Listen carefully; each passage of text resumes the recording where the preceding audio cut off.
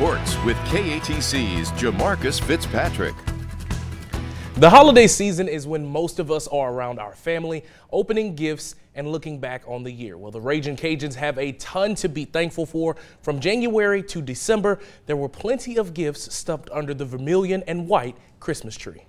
Starting with women's hoops, UL finished with a 16-8 record while going 13-1 in conference. The Cajuns' success led to their first Sun Belt title in the Gary Broadhead era. Come away with a victory and a conference championship for the first time in 50 years is big for our university and our program. You know, when we took over the program, we believed we could do it. Louisiana also made it to the conference tournament title game and earned a bid in the WNIT, as they were led by Sun Belt Defensive Player of the Year, Ty Doucette.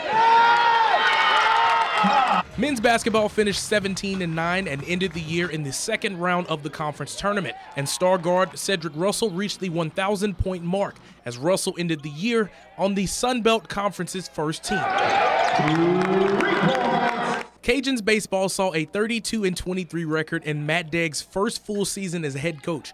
UL made the conference tournament but missed the NCAA regionals for a fourth straight season.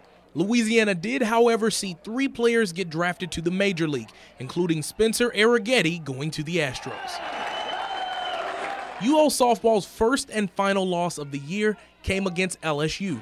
In between those losses spanned a 47-12 record and a Sun Belt championship, both in the regular season and postseason. They've been through a long journey. I mean, it's been a hard year with so many things, the COVID testing, bringing in and playing with transfers from all over the country. The Cajuns rallied in 3 victories in the Baton Rouge Regional, but fell 1 game short of the Supers.